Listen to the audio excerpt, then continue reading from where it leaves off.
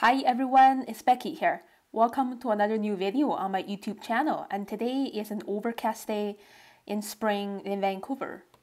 Here I am on the SkyTrain to Main Street Station, and I love these colorful murals and freighter trains, and another really cool mural on the bridge between Commercial Drive and Main Street. Beautiful mountains and clouds in the distance. Here I'm arriving at Main Street Science World Station. And it's about 10 minutes walk to the edge of Chinatown. Here I am on the corner of Gore Avenue and Union Street. And here I am sitting down outside Hunnybee Cafe. So I ordered black tea in a really cute setup, and here are my pancakes with blueberry jam and cream. Alright, so before eating and drinking, I'm going to quickly sketch my pancakes and this little jug of syrup on the edge of the plate. The body shape of the mini pitcher and the handle. Yep, so it's a little metallic mini pitcher and the rim, the syrup in there, finishing the outline of the ceramic dish. Now I'm starting to draw the organic outline of the biggest pancake on the bottom. There are actually two thick and fluffy pancakes. And here is the one on top, a little smaller than the one on the bottom. Again, really paying attention to what I see in front of me and not drawing from preconceptions. Every single pancake has a unique contour outline. And the crispy edges. Starting to give the pancake top a bit of texture using very gentle hand pressure and loose squiggly lines.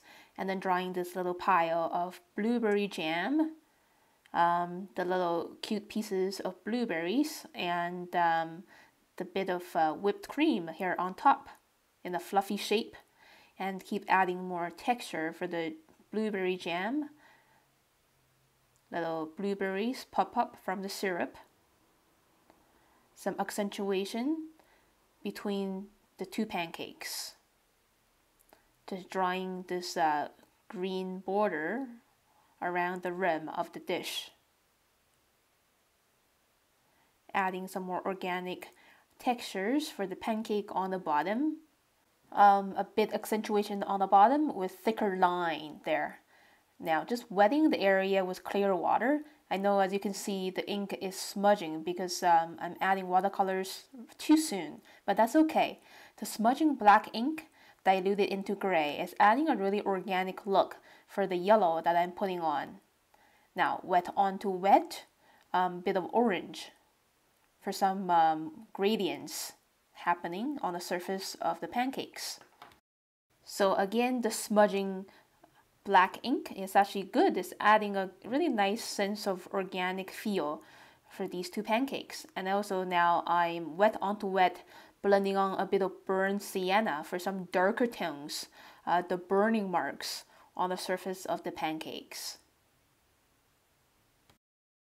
Now I'm quickly laying on a first layer of royal purple or violet for the blueberry jam. As you can see, I'm skipping around and leaving some white spots to show the highlights of the shining syrup. Second layer, very quickly, is a darker violet with blue mixed into the royal purple. Again, skipping around the white spots to preserve the bright highlights.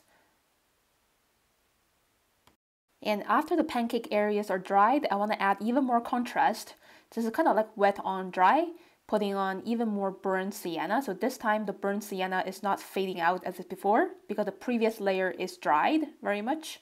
And using leftover gray in my palette just to add a bit of shade for the little puff of whipped cream. So now I need to stop painting and enjoy my pancakes before they get too cold. After eating, I'm painting the brim area of the dish using thin brushstrokes of green. This is like a mix of lime green and a little bit viridian green. I love this vintage color. And now I need to move on to another less shaky table close to the corner of the street, and also sketched my cup of tea and the little tea jug. Okay, so I moved to another table so I could see these colorful houses better from this spot. Now I'm ready to sketch, so I just drew a rectangular frame above my food and drink. Taking about a minute or two to ponder about the composition, starting with the first triangular shape of the little roof. For this little house, a little on the left side of the corner, and connecting the next rooftop shape with it. These two are very much the same shape, but the one on its right is a little bit bigger because it's closer to me. Now I'm adding this traffic sign overlapping in front of these two houses, and then this tree, I think it's sprouting with fresh new leaves. So when I start drawing a tree, I like to start with the trunk area and the sweeping lines of the branches on the left and right side of the trunk in organic symmetry, and adding some more details for the upper floor of this house, including the windows. So the windows, as I always feel, they're like eyes of houses. Now trying to figure out the sidewalk line on the bottom, and then going back to this part, adding another overlapping street sign there. And another little tree. It's blooming with nice little flowers. As you can see, when I'm doing urban sketching, I like to draw the things in the front first. Here are two shrubs covering the bottom of the two houses here.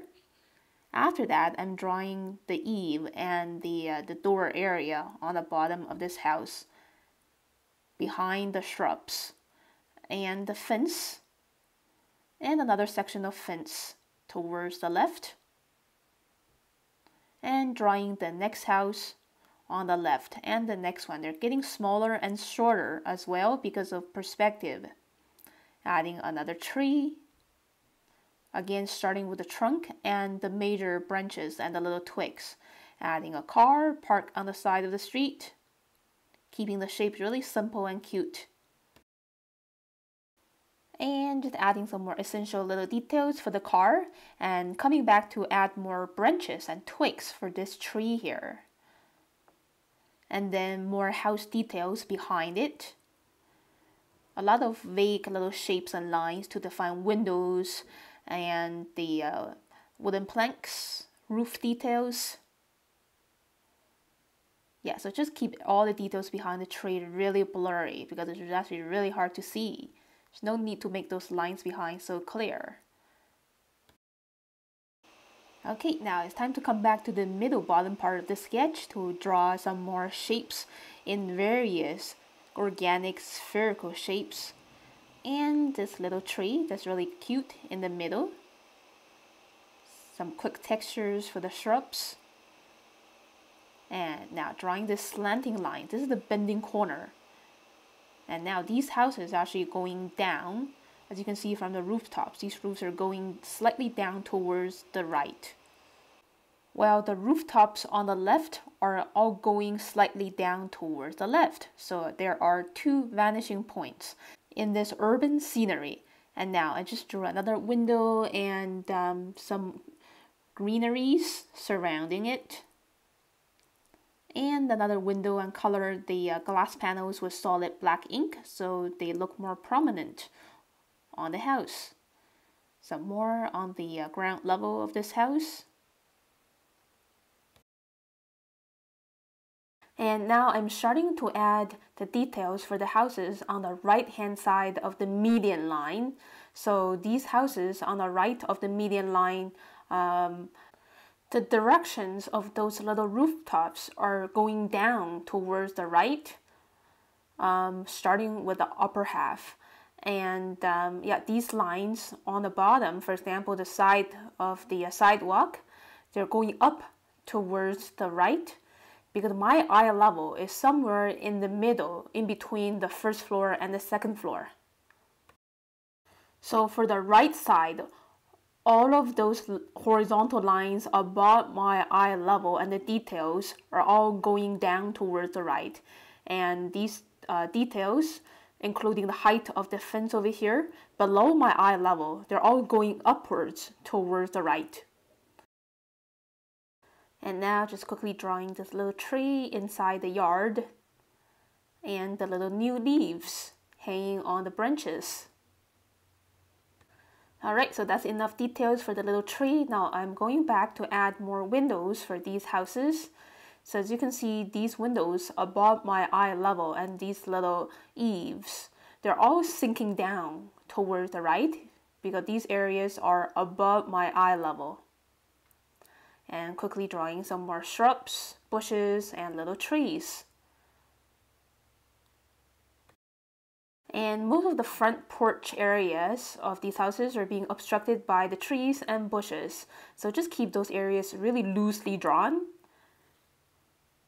And stairs, as you can see right there. Now drawing the sidewalk and the thickness of it. And adding these short sections to suggest even more 3 dimension for the sidewalk. Now going back to the roofs to add a bit of texture was very simple, little broken lines. And that's very much it for the drawing part. Final bits of details, that's it for the drawing. Here's the look of my finished drawing. It took me about 25 minutes or so to draw. And the sky is looking better than before. I love these little puffy clouds above the houses. Now it's time to paint watercolors. So I'll be using 2 water brushes. Both are Holbein brand. When painting a landscape or cityscape, I always like to start with the sky first. So I just wetted the sky with clear water. Putting on a super diluted yellow to suggest the placements of those little puffy clouds.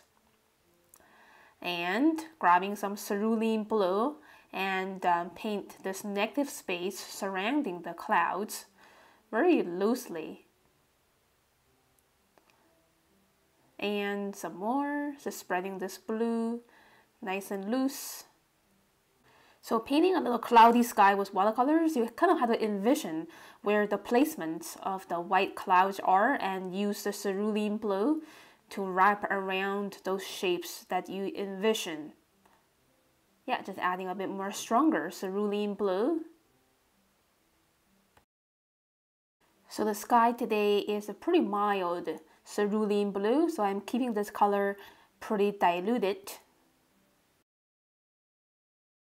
Alright, so now I should go back to the drawing part to add these wooden planks on the exteriors of these houses, just for more details. I think I forgot. And it's not too late to add these details with pen. Now coming back to watercolors again. Just wetting the street area and the sidewalk with clear water just so it's easier for the paint to spread around. Grabbing some leftover yellow ochre, dilute it with water so it's a really mellow yellow. It shows the sunshine being reflected onto these concrete colors. And pretty much for everything, this is kind of like the underpainting for all objects under a sunny sky. They all contain a bit of luminosity from the sunshine. And so I'm just grabbing some lime green, mix it with a little bit viridian green to paint the lawn area in between the sidewalk and the houses. And using very little brush strokes to paint the fresh new leaves hanging on these little trees. And some more over here, following what I see. So this is the lightest green tone that I see in this urban scenery. Playing with different ratios of lime green mixed with viridian green. So here this one contains a higher ratio of viridian green for these shrubs compared to those young leaves on the trees. And yeah, so that one, the hanging climbing ivy, contains basically very much just viridian green. Now I'm starting to paint the exteriors of these houses. This one is a pretty vibrant cadmium yellow color.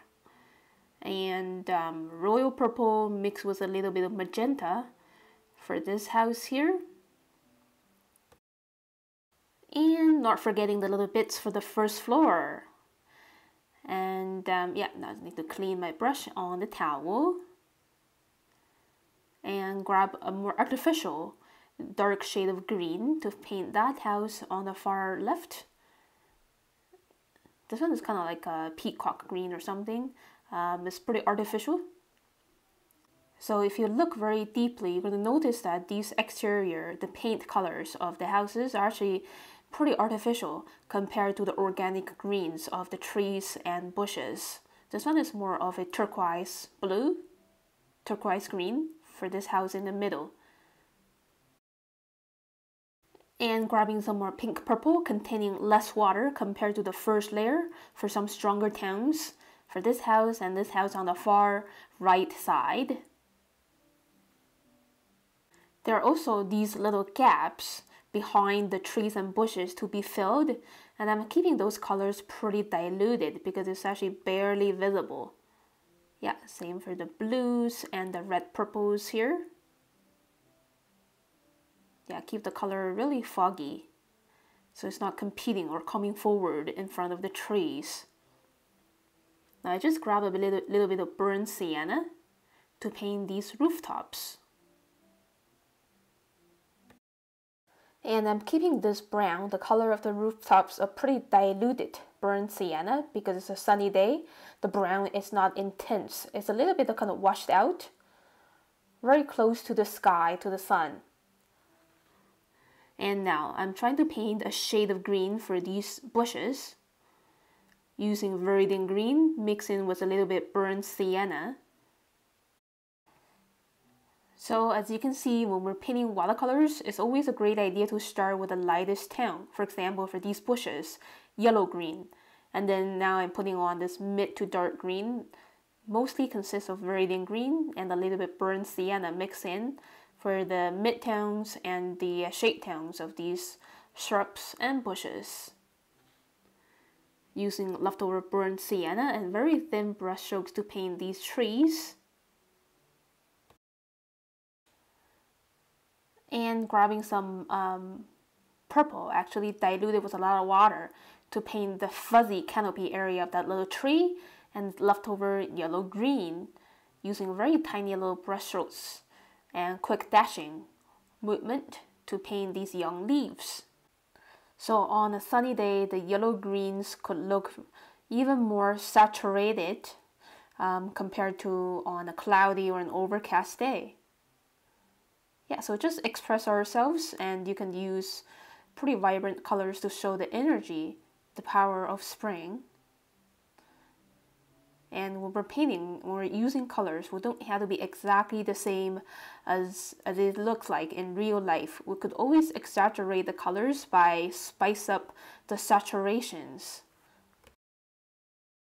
And as you can see, I'm keeping the drawing and also the painting, the color tones on the very left side, really gentle in the fade out style, because when we're sketching and painting, we don't have to make every single area so strong. My focus is actually the corner area of this streetscape.